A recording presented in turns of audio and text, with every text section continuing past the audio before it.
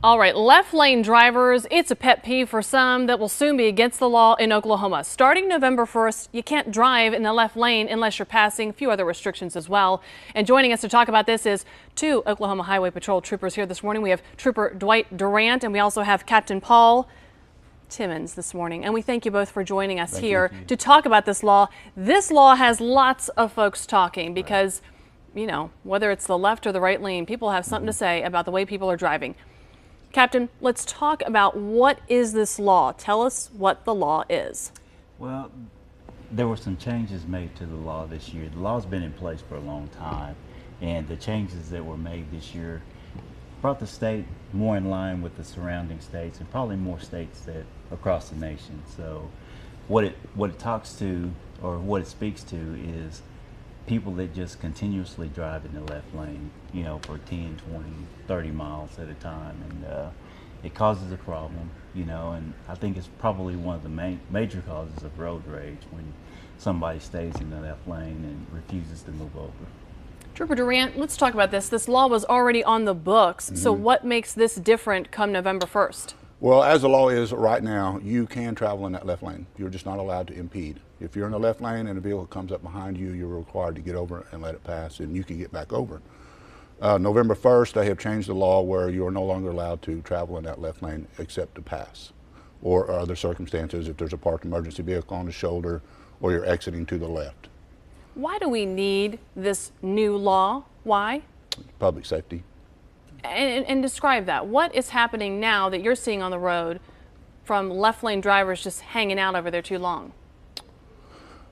We've all seen it. Let's talk about the turnpike between Tulsa and Oklahoma City. We've all seen the semis that are side by side doing about 5 under. And what that does is that creates a problem behind them. You'll have a dozen cars behind those two semis. All of those cars are jockeying for a position to try to get around these people. They're getting impatient.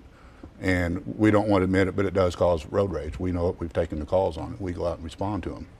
So hopefully this will prevent that. It's also a public safety issue where if you have a first responder, a fire truck, police car, ambulance responding to a scene, that left lane will be clear. How do you gauge that?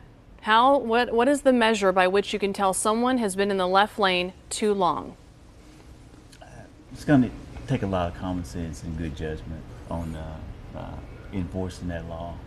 And I think one of the things also is that, you know, if the traffic starts to back up and you see someone that's been in the left lane, you know, and people have the idea that sometimes if they're in that left lane, that because I'm driving the speed limit, it's okay. But like Trooper Durant has said, you know, that's probably one of the leading causes for road rage.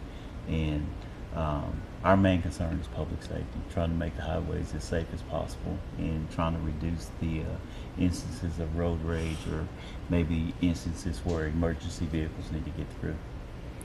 Are there any exceptions to this rule on our highways? We've talked about here in the metro where, you know, it's 2 lanes and it's rush hour. Obviously, this law wouldn't apply. Let's talk about where this applies and where it doesn't.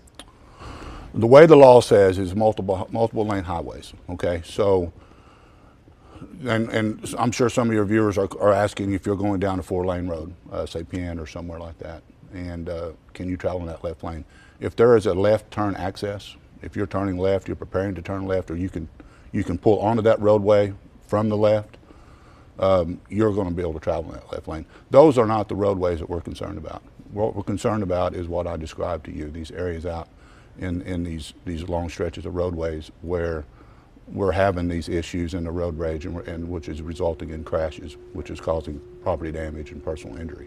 Real quickly before we head to weather, what about a warning? Are you going to start out with warnings? Because I can just imagine somebody not really knowing about this, you know, this change in the law, and suddenly there's a $235 fine that they're facing. Well, I think that, you know, we've tried to educate, and I think that it's going to be up to the officer's discretion when they make that traffic stop. They'll have the discretion as to whether or not they write a citation or issue a warning. So, you know, as far as that's concerned, you know, it's going to be up to the individual officer when they make that stop. Hopefully, you know, we've done a decent enough job of getting the word out, and people are aware that this law goes into effect November 1st. Okay, don't go anywhere. We've got viewer questions now. This has just been something that people have had so many questions about and have had, concerns and accolades and all the rest.